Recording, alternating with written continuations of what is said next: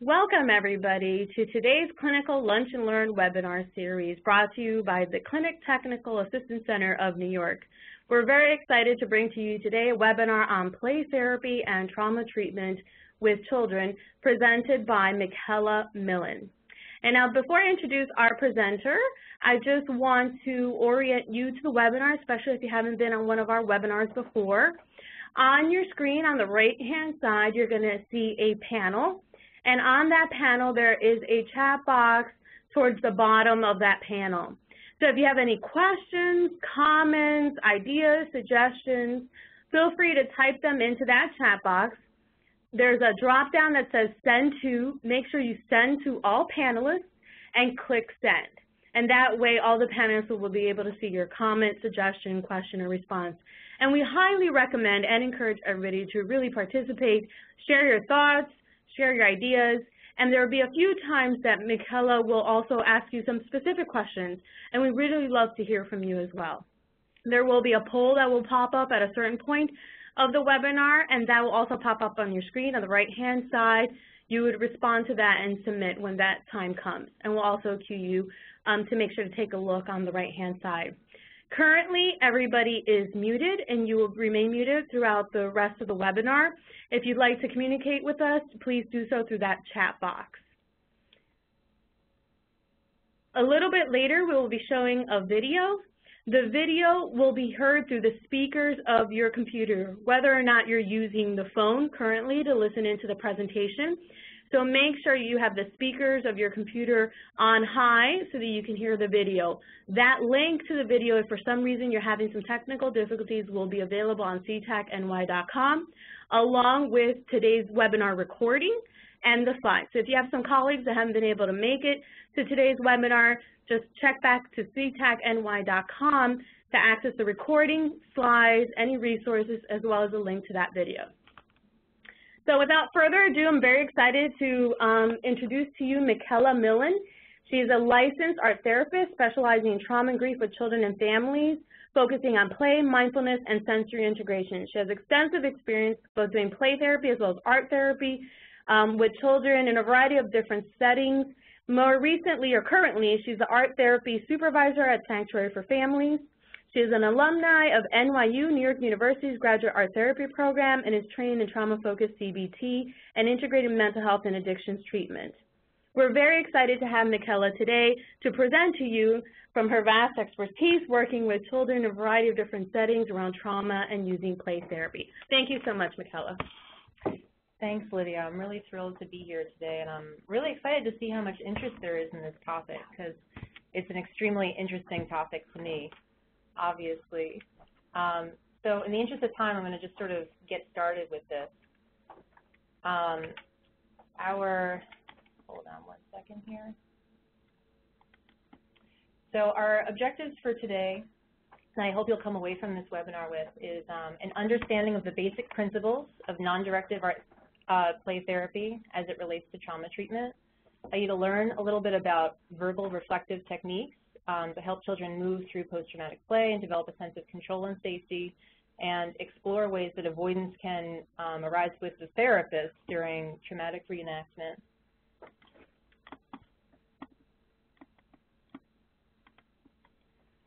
So the way that we're going to sort of, I'll give you a rundown of what we're going to go through today. We're going to start with just an introduction to play therapy, followed by the role of the non-directive play therapist and play therapy in general, specific techniques for trauma treatment, and post-traumatic play and interventions. At the end, we'll go into some of that avoidance and secondary trauma, how that comes up while you're engaging in play therapy, and some ways to sort of manage that. And we'll conclude with outcomes and symptom relief and, really tying together why it is that you would want to take this approach. And we'll have a little time for question and answers as we finish. So I'm going to start with a poll here. I just want to get a sense of how many of you already use play therapy in your work with child clients. So there's a poll that has popped up on the right-hand side in that panel. Just click your response. Do you currently use play therapy in your work with child clients? Yes, no, or no, but I'd like to start using. it with my child client. So please just click your response and click submit, and then in a few seconds we'll see the results.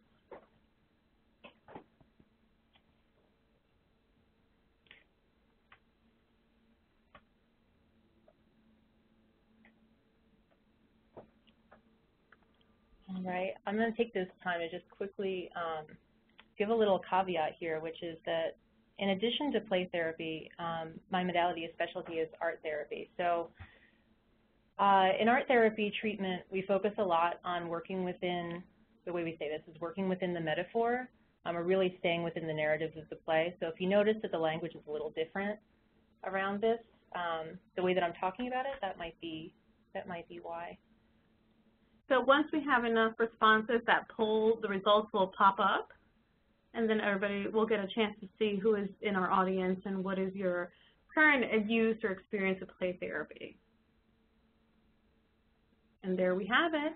Oh, okay, great. Oh, I see that a lot of people currently use play therapy. Excellent. And then a few of you are also interested in starting. So hopefully this webinar will also be able to answer some of those questions that you may have. Yes. So I guess we'll just start with the beginning here, right? What is play therapy?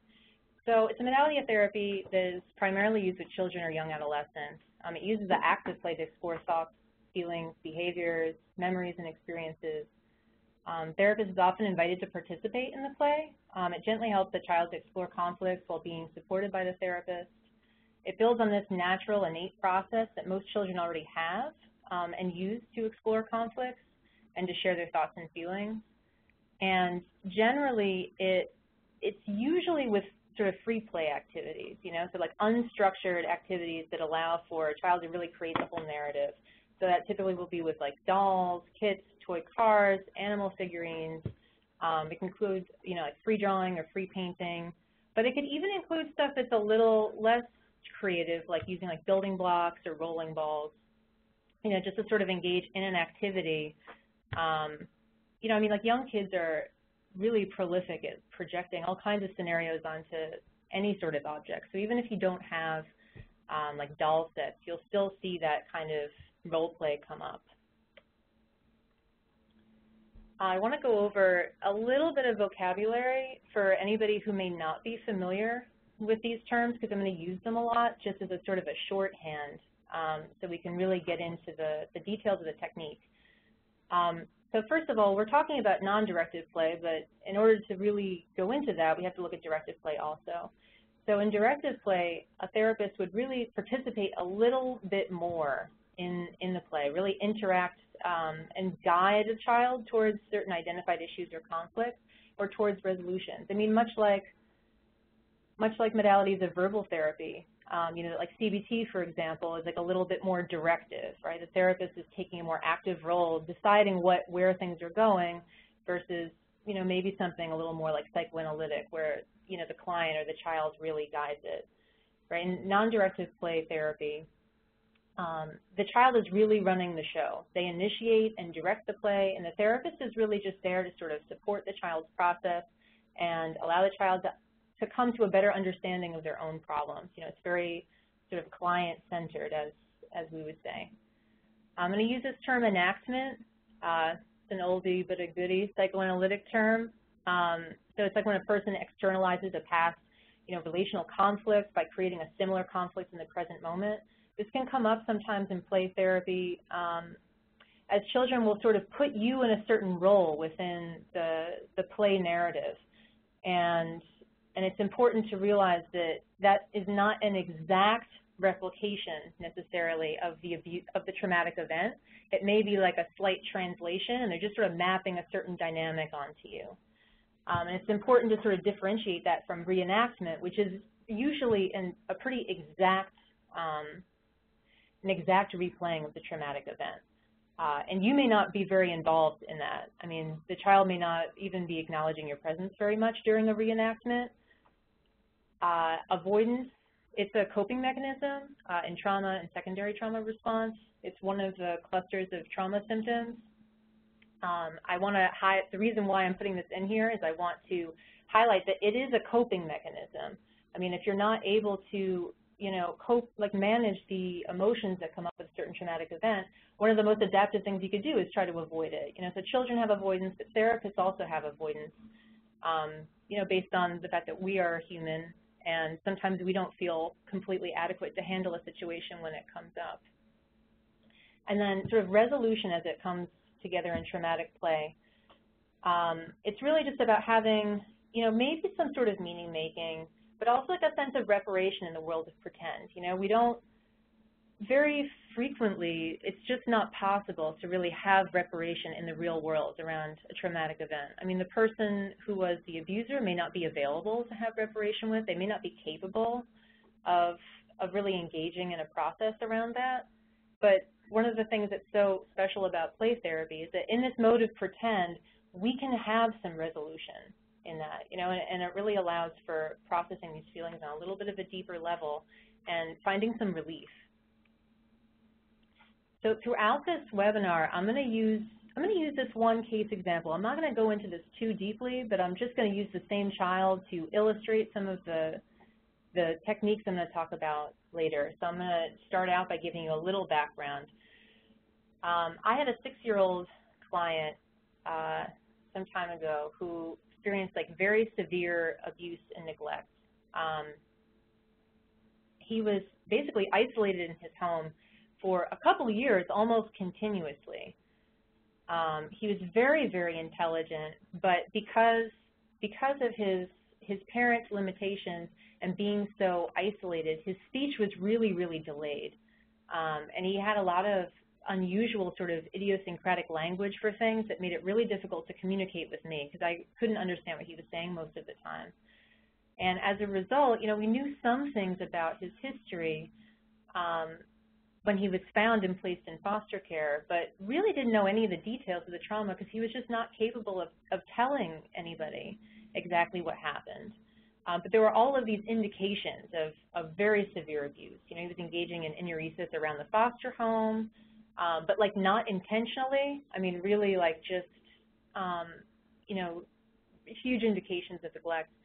Very violent outbursts with certain individuals that appeared very trigger specific. He had specific phobias. In particular, he had a huge phobia around the bathroom and being in certain places alone. And then he was also witnessed to have these dissociate symptoms, where the foster parent would report talking to him and saying something, and then suddenly it was like she didn't even know where he was. He'd just be staring off into space, kind of frozen. And I'm gonna let you hold on to that information for a little while, but that sort of symptom presentation I would say is fairly common for a child that would really benefit from play therapy, because it is a verbal modality, but it doesn't require someone to be quite as articulate, and it actually helps them to develop some of that language. So non-directive play therapy again is really client-centered. Virginia Axline was really the pioneer of this, but she was also a student of Carl Rogers, and she used a lot of that, the verbal reflective technique that we're going to go over is very much based on this. And it's based on this idea that clients really have their own innate capacity to find solutions to their own problems, right? So it's about reflecting the feelings in such a way that the child can gain insight into his, her behavior. And the reason why play therapy is really helpful, in particular with PTSD symptoms, is that, it really breaks down this isolation piece that comes up in trauma response. I mean, there's something, I think, that is just innately supportive and empowering about the child-centered approach when you work with kids with trauma, because, trauma really takes your power away, and it takes away your sense of control. And a lot of that sense of powerlessness manifests in these avoidance symptoms like, isolation, feeling of estrangement, these self-blaming, denial, this distorted worldview where the trauma is normal.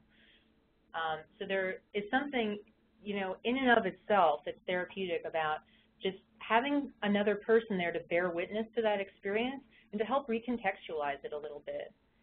And also, one of the things that makes it difficult to engage in trauma treatment with anybody, I mean, regardless of their age, is the fact that the symptoms themselves will often inhibit the person from actually talking about the most difficult parts of the trauma, which is usually where symptoms stem from, you know?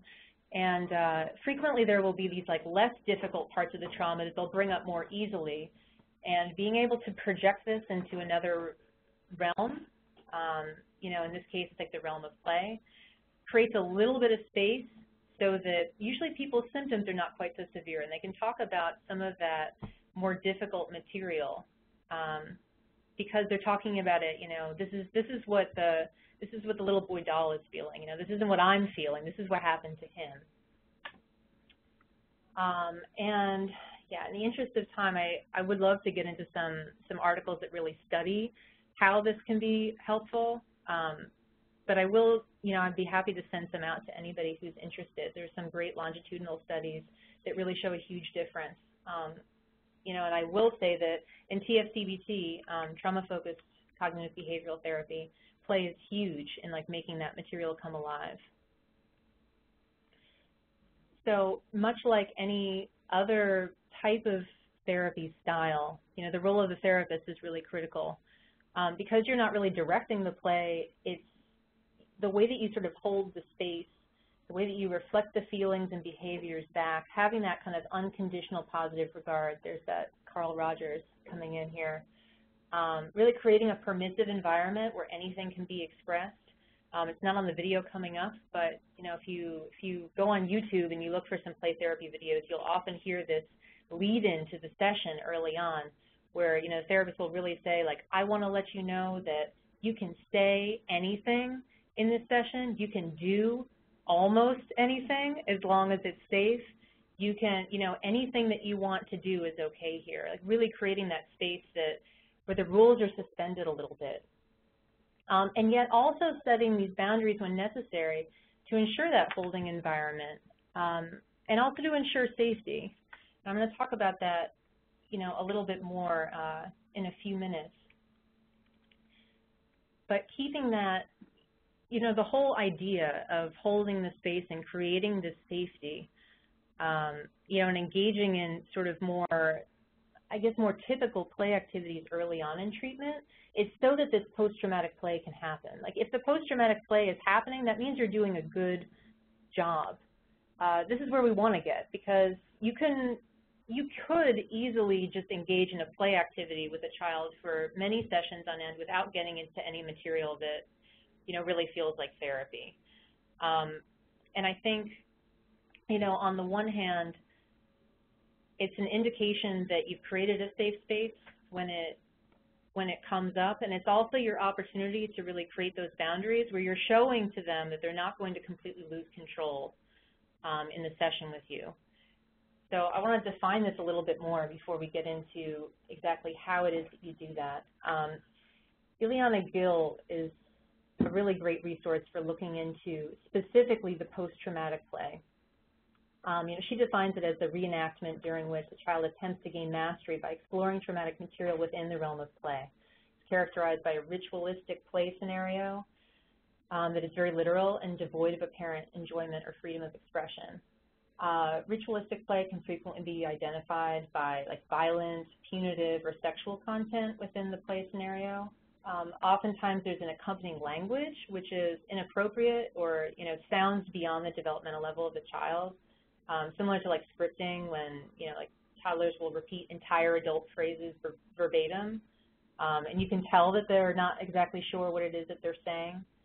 And the key aspect of this that I'll keep mentioning this as we go through the other techniques, but the disturbing content is disturbing to the child, not just to you, meaning that you'll typically see a real shift in the child's experience. Like, you know, with abused children, you'll often see kids get into these like sort of violent or like sexualized play scenarios where they appear to still be enjoying the play. You know, they're smiling, they're still like interacting with you, and it is disturbing often to the therapist to see the child interact in this way, but the child doesn't appear disturbed.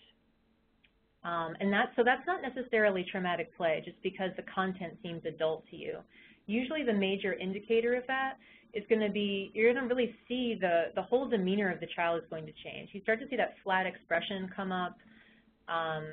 Usually there's a significant disconnect that happens between you and the child where they're not really like engaged with you anymore.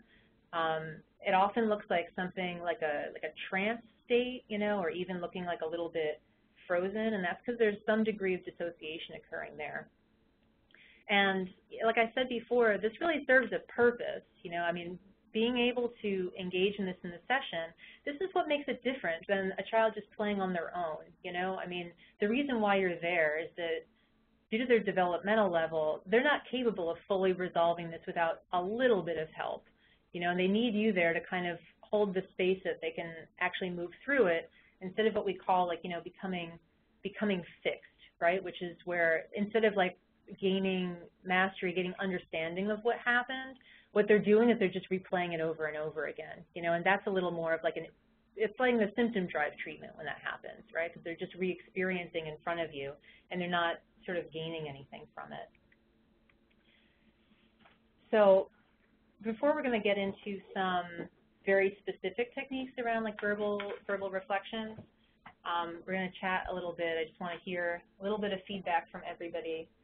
I'll let Lydia go over the... So on the right-hand side, there's that chat box, and if you've been seeing some messages from a few of us there, that's exactly where your chat will pop up. So there's just submit kind of your responses on the drop-down, click send to all panelists, and then send. So we just have some questions for you. Have you ever had a client that has expressed traumatic play? And it sounds that many of you are currently doing play therapy. Have you seen in some of that work, seen some of this traumatic play that Michaela has talked about? What were some signs that this was happening? What really stood out to you? What was this like for you as a therapist? And while we're at it, we had one more question. Did you use any techniques or interventions before or after during dramatic play? So let's focus on those first few. What has your experience been in working with children around traumatic play? What were those signs that kind of told you that it was happening? And we have a couple kind of responses coming in. Please feel free to keep typing some of those. When a child, and let me just take a quick peek, when a child has experienced a stage where the issue is fixed, so that's a question. All right, they're coming in pretty quickly. So let me go back to that question in a minute. So we have some other comments. The child climbed under the desk. That's a very, you know, specific kind of reaction, right? I have not used, some have said that they haven't had a chance yet or haven't really seen the play yet. But another key indicator that some of you have said is avoiding eye contact, shouting no when greeted or start of session, minimal symbolic play. Let's see, it sounds like there's, for some of you who have experienced this, you've seen some very specific kind of reactions. One of you had said, I worked with 5-year-olds who repeated the same scheme and sand play over the course of several months with little change. I wondered about being more directive. So that was a little bit more about, you know, what type of approach if you don't see the traumatic play. And it seems like that's some of the questions that are coming up. So if you don't get a chance to see that play, kind of what should you do? And I think we're going to talk a little bit about that as we move forward in terms of techniques. There's one more question that we'd like you to type in about. Did you use any specific techniques or interventions before, after, or during the actual traumatic play?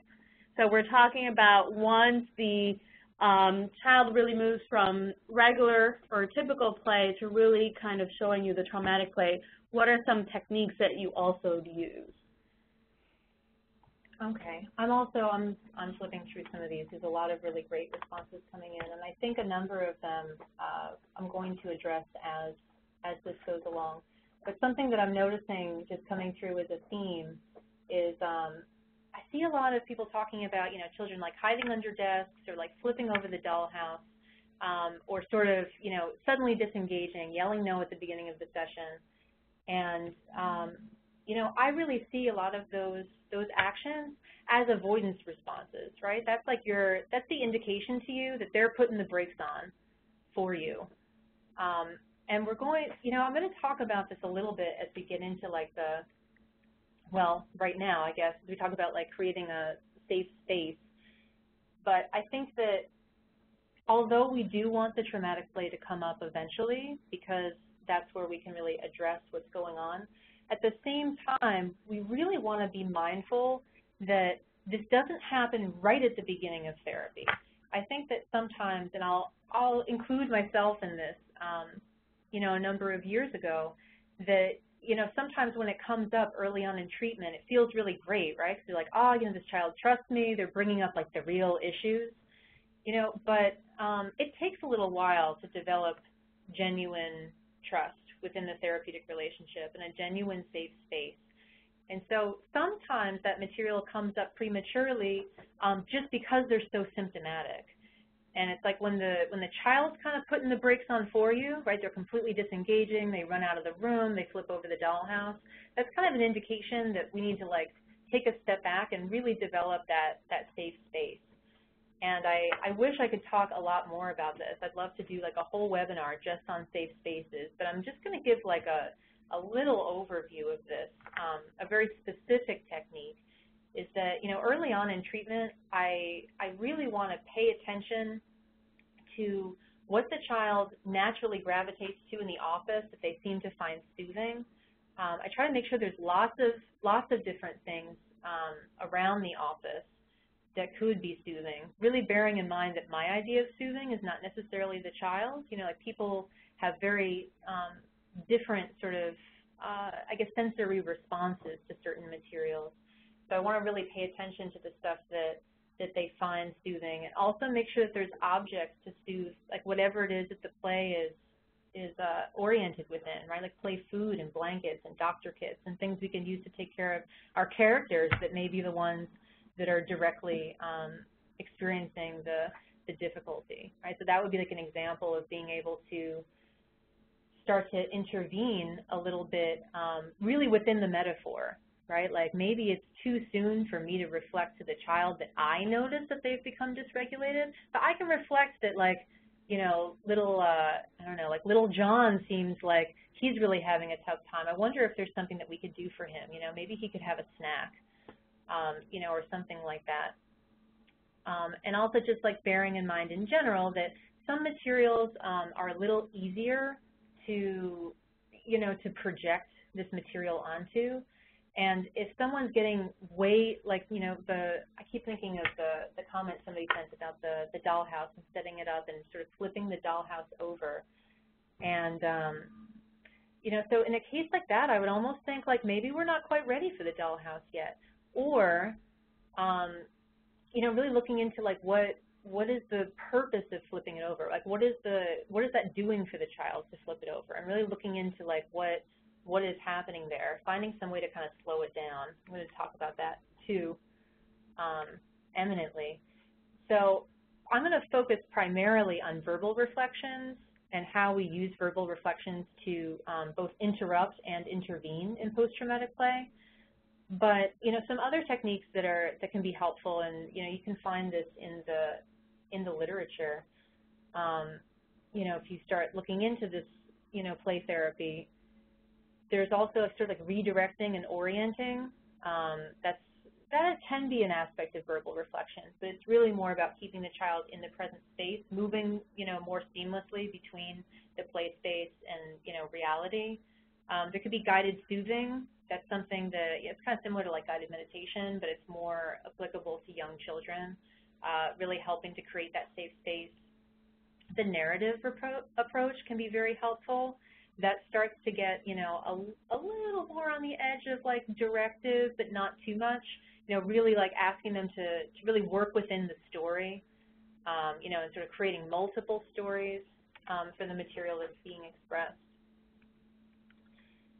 And, you know, as far as, like, how to sort of guide them through this process, you know, I feel like verbal reflections are one of those things that we learn about so early on in school, and it's kind of simple, or it seems simple, right? Like, you just repeat back what it is that you're seeing, you know, or what it is that the child is saying. But the key here is that, you know, on the one hand, you're avoiding these interpretations.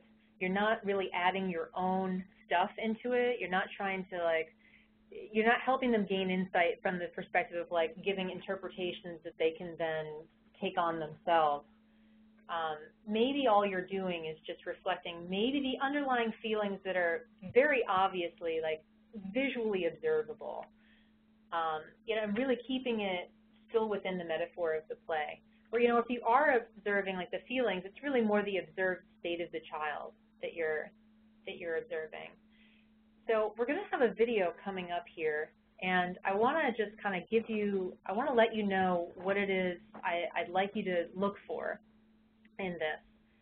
I want you to notice kind of how he uses the little girl's language and sort of repeats it back in such a way that, you know, it's very slightly different than what she said, but it's not really including any new material. I want you to notice the rhythm of it, the way that he kind of just like so gently moves things along and keeps it moving. Because we're going to talk a little bit about creating a cognitive framework, and I want you to listen first just to, you know, what does he repeat exactly and what changes slightly? You know, and just noticing also her response to the way that he's speaking. So I'm going to let you guys just sort of listen to this. Okay. So make sure to use your computer speakers to hear the video and put them up high.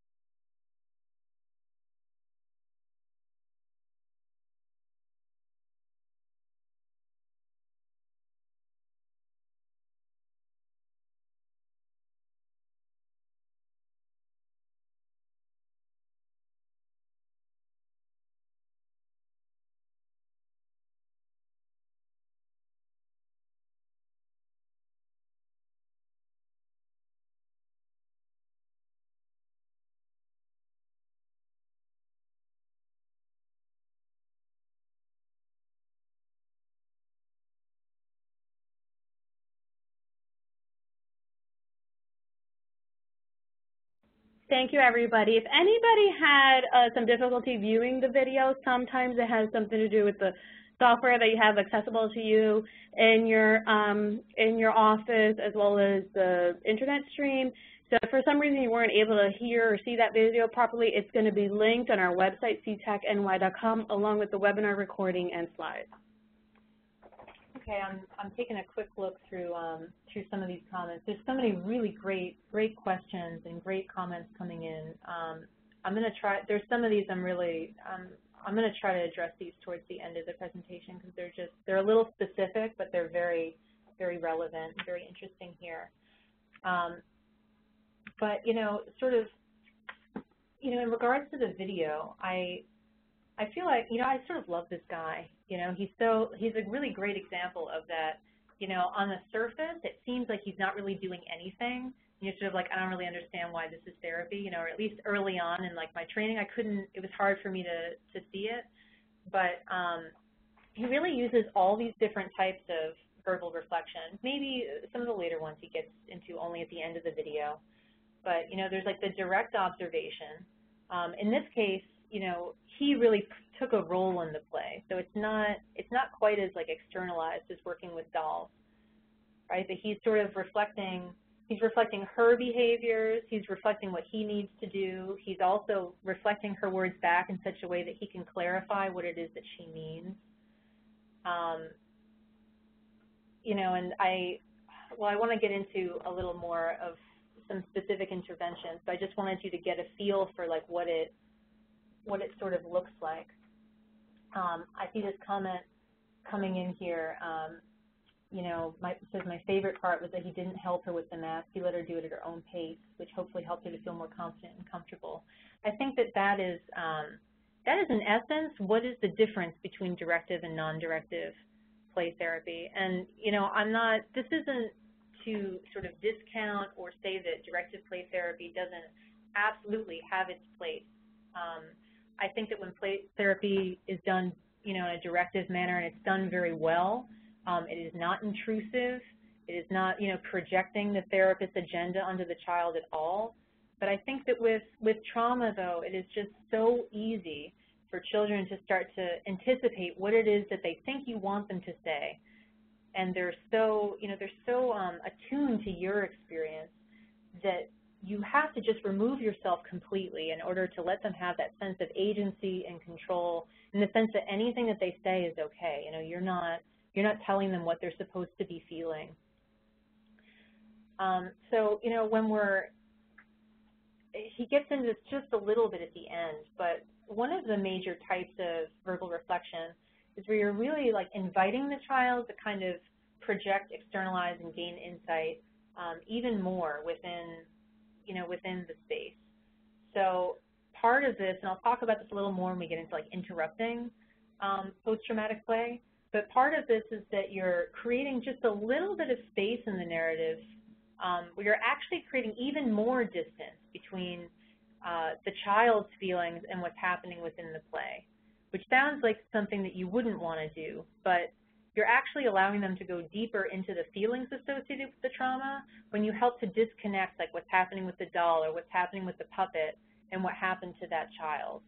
And as far as like having more of a sense of control, I have this example here, wondering aloud about what happened, you're really letting that child to take on a kind of omniscient role in the play scenario. You're empowering that child that they're creating it in this particular case. Whatever's happening, with the dolls and the puppets, they can actually control the outcome. And, also he does this so beautifully, where he sort of reflects the child's shifting behavior. That you can see like a longer video online if you're interested from that link. But, really, you're only reflecting what's actually observed, what you notice the child doing, not what you think the child's trying to do. And you're just, like, part of that sort of creating the cognitive framework is that, sometimes people talk about, like, well, I don't understand what is the purpose of just reflecting what it is the child's doing. The child knows what they're doing. You're just sort of like narrating what's happening. But that's actually, that's very presumptuous. The child knows what they're doing when they're in this sort of state. Especially when you start to tap into that traumatic material, the child is really engaged in this sort of flow. That's what you want to happen, right? You want to, like, part of that, in the video, he has this amazing kind of like, sing-songy tone to his voice. He creates this like flow where she's just able to like freely play, and he just sort of like keeps things moving along. And when people are in flow, they're not, they're creating those narratives rather unconsciously. So one of the purposes of the verbal reflection in and of itself is that you're helping them, you're holding this mirror up that allows them to actually notice what it is that they're doing. We can't take that for granted. I'm going to move right along here. So, great. So you've got this post-traumatic play going, and now it's like, well, what do we do? This is where things start to get a little tricky. So we're going to talk about the difference between like interrupting the play and intervening. Depending on the situation, you may do one first or the other, but in general, like interrupting is a little bit, it's not such a firm interaction. It's a little more gentle. And the reason why you would interrupt it is, you're noticing that this certain narrative is becoming really fixed. It's playing out the exact same way without any change in the narrative, right? You're noticing that, the child is really devoid of that enjoyment of the play, and it's just not changing, right? That it's the same, usually it's a rather unpleasant outcome coming to fruition again and again. So that's when you want to interrupt it, because you don't want to just create a space where they have just strong re-experiencing symptoms with them. You want to help things to become more flexible. So, that sort of wondering aloud is one way that you can do that, right? Like, I wonder if there's anything that we can do to help help the little cat. You know, I wonder what it is that this little girl is feeling. You know, I wonder how it feels to be, you know, trapped in the house again. This happens every week. She's just stuck there, right? And inviting the child, like I mentioned before, to really detach slightly and kind of comment on the play scenario. You know, like, what do you think about what's going on with the puppets? If it's been sort of initiated before the traumatic play starts, sometimes you end up taking on the role of a character, right? Like you have one of the dolls or the puppets or figurines, and just by being a little more firm in your stance, you know, you can create a little bit of friction in the narrative by just not immediately launching into that same outcome. Taking a break is another one that, you know, which really is an intervention. It sort of straddles between the two. But, you know, I'm thinking like with this case that I mentioned before, this actually relates to one of the comments that came up. One of the things that he did early on was, you know, he played a lot with the dollhouse, and he had this specific phobia around the bathroom, and, you know, inevitably in the play scenario, it would get to, you know, time for the kid to take a bath, and the scenario that would unfold is that the doll would be sort of like ritualistically bathed, you know, like very roughly. He would use actual water and soap for this. He definitely would enter like a semi, you know, dissociated state. This is related to the slide that we're on here. Why would you intervene with this? You know, like, well, this is like, you know, maybe the 4th or 5th time that he would want to wash this doll the whole session.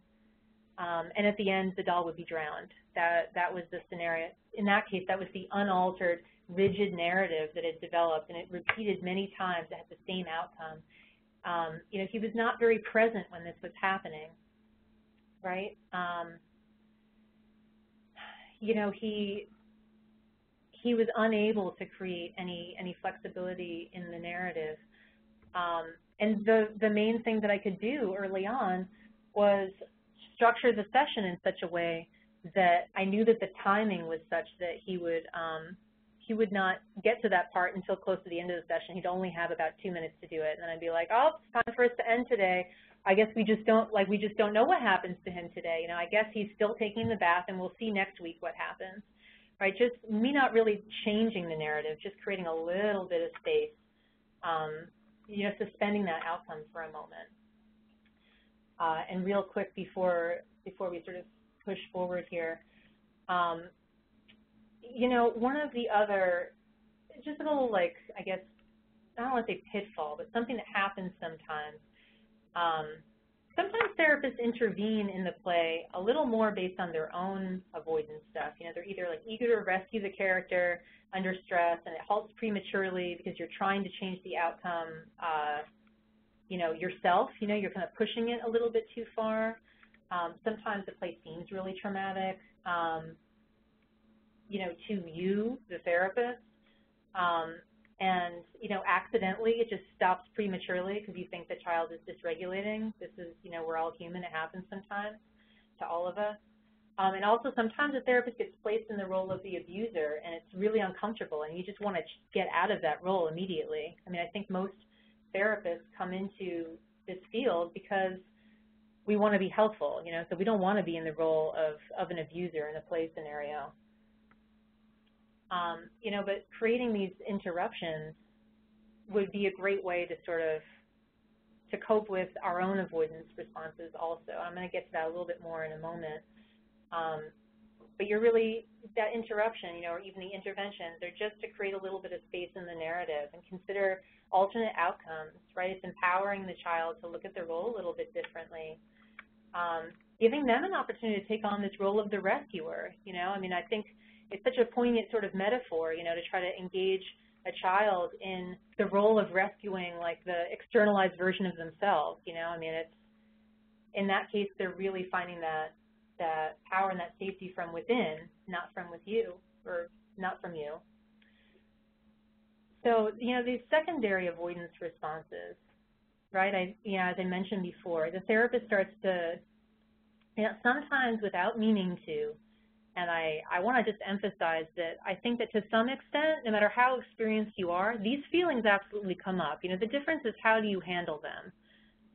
You know, I think most therapists are like good people. They don't want to hurt children. They don't like to be in that role. They don't like to see children suffer. Like, these are all normal reactions that you don't want to see this child go through this. You want to, like, help them.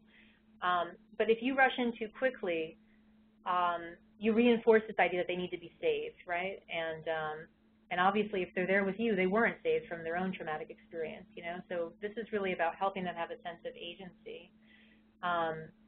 You know, I go into a little more detail about exactly why therapists typically will do this. Another example is that, you know, that fear that that will re-traumatize the child. You know, no one wants to do that. It's a legitimate fear to have. I think it's especially, you know, when you do feel like it's getting fixed. Sometimes we're really eager to make sure that it doesn't cause any damage. You know, or the child becomes aggressive during the post-traumatic play and creates safety concerns. And inadvertently, we really just like shut the whole thing down right away. You know, instead of being a little more gentle in how we address these things. So keeping those verbal reflections are really the key to addressing your own secondary avoidance responses also, right? If we continue to, you know, create that narrative, that cognitive framework, we're not just creating it for the child to understand what's happening, but we're helping us to stay really connected, you know, so we stay alert. We don't get, you know, off into a semi-trance state, just like the child is. In my experience, that can happen if you're not engaging really directly. You know, you can sort of get that that sort of disconnect, and also allows for these alternate outcomes in it. And really, even just the gentle exploration of those outcomes, even the smallest changes, really alleviates the risk of the child being re-traumatized. You know, it's actually kind of difficult to re-traumatize a child through their own narrative if you're not adding stuff to it. You just want to, you know, try to create the space that they can start to feel some kind of shift from the narrative. And you're also helping them to connect feelings and behaviors during those aggressive outbursts, right? Again, it's that like gentle intervention without completely halting the play. And if you continue to really focus on these secondary responses, you know, as they come up in the verbal reflections, it's like the more you stick with verbally reflecting exactly what you're seeing, the less you try to intervene. Like, there's really no risk that your avoidance is going to be driving, you know, the treatment. So, I mean, I guess looking at the whole piece, you know, taking a step back here beyond that specific technique, you know, when you're creating a cognitive and verbal framework for these memories, you know, you're really helping to create a narrative, or even just a more integrated, you know, on a you know, neural level. You're helping to integrate these, you know, potentially very detached, you know, fragmented sort of sensory experiences. Just by being there, you're helping to provide this ego strength for them, and you're enforcing this, you know, or communicating to them this idea that they have the capacity to heal through this, or that they can come up with their own solutions. Through play therapy, I think our ultimate goal is that the child's going to develop an increased tolerance of feeling and memories and thoughts associated with the trauma, which can lead to this explicit processing, right, which is where you break the metaphor and we actually connect it to real life.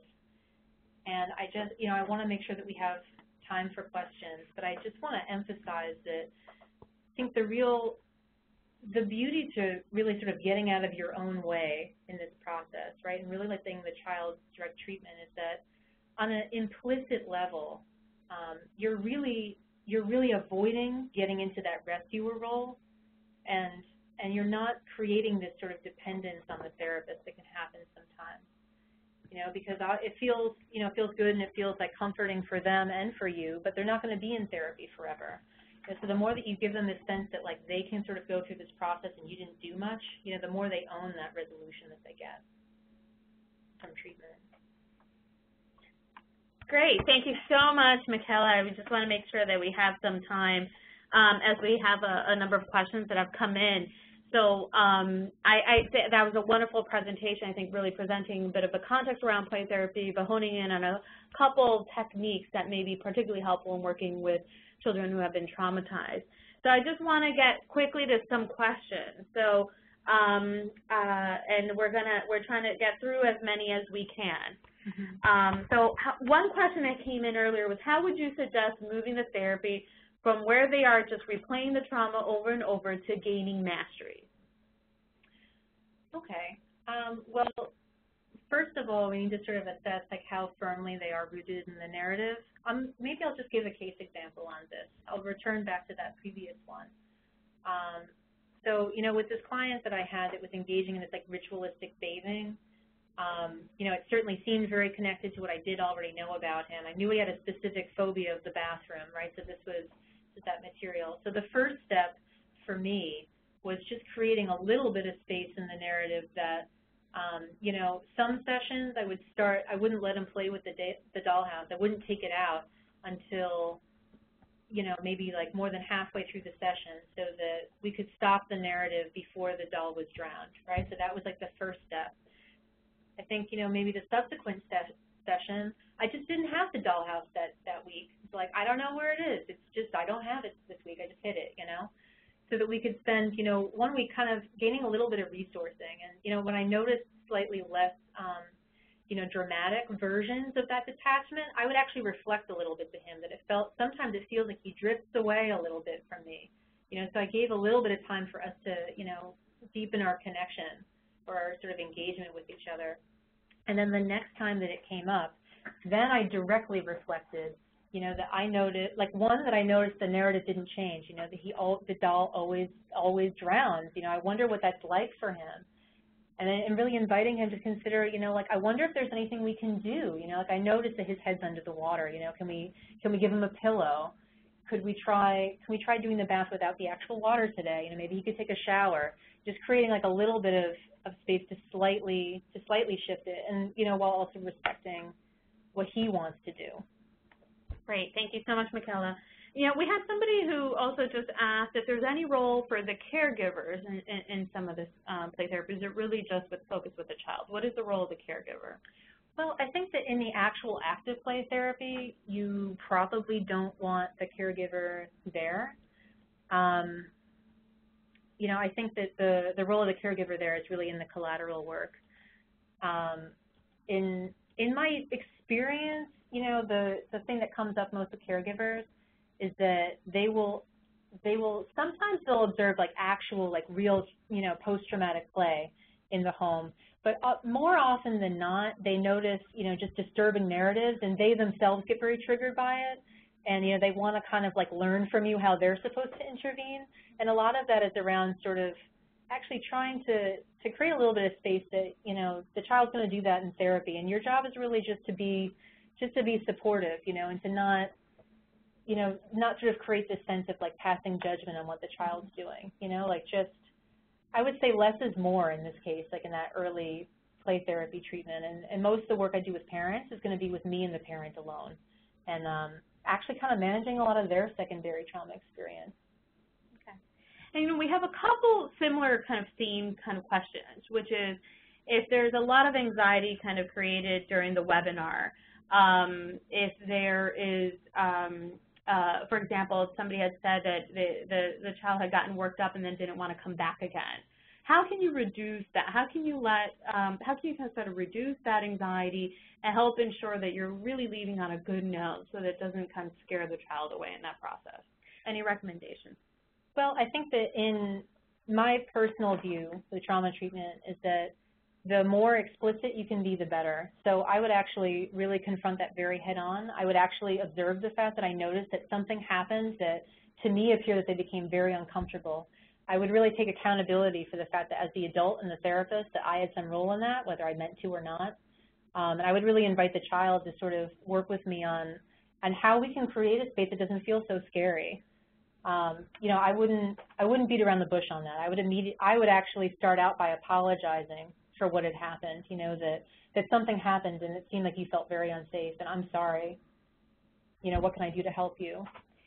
We'll take at least one more question as we're mindful of the time. So one question I think is also another theme, the types of questions are coming in, is how long does it take to really get through the traumatic play? You know, earlier was like, how do you stop kind of reenacting it over and over again? And now it's sort of, well, how long does that process really take? How long does this treatment process take? I think it It varies quite a bit depending on the nature of the trauma and also like how long it's been since the trauma happened. Like typically when the trauma is more recent and with younger kids, I find that if anything, a lot of times at the beginning of treatment, you're really like kind of pumping the brakes on it because they're going into it immediately and you're trying to slow things down. With the older kids and with, trauma that occurred some time ago, it may be a much longer process before they feel safe to go there. So it's hard to give like an exact estimate of that. But I would say that in general, it's pretty difficult to like really engage and develop therapeutic trust in like less than, let's say, like 4 weeks, of seeing a child. So I would say that, you want to at least wait like a month, to like 6 weeks to develop a relationship with a child before like really going deep into the traumatic play. Great. Thank you so much, Michaela. We have a number of other questions that have come in. I think what we'll do, if it's okay with you, is work with you to see if we can answer some of them and maybe post it on the ctechny.com website, along with the webinar slides, recording, and a link to the video. So we will have that available to you. Amanda had chatted that link, but just go to ctechny.com. Here, there are some additional resources that Michaela had recommended that you may want to look at. And again, you can access them through the slides from the website. Our upcoming Lunch and Learn is on Helping the Helpers, Occupational Stress and Self-Care, presented by Caradine Estelle and myself, Lydia Franco, Wednesday, August 6th from 12 to 1. An announcement will be sent out in the coming weeks, so you can register for that. Please let us know if this is our first play therapy webinar. It seems that there was quite a bit of interest in it. Please fill out the feedback survey that's going to pop up when you close out of the webinar, and let us know if there's any specific topics or areas that you would like us to present around about specific to play therapy or any other clinical topic. We really do take a look at those feedback surveys. Please feel free to reach us or to reach us directly. Michaela's email is michaelamillen@gmail.com. For any CTAC-related questions, it's lydia.franco@nyu.edu. And again, feel free to go to our ctechny.com website. Please let us know if there's any additional clinical topic-based webinars you'd be interested in, and complete that feedback survey that pops up at the end. Thank you again, everybody, for participating. You're wonderful participants, very active and submitting questions and comments and responses, and we really appreciate that. Thank you again, and have a wonderful day.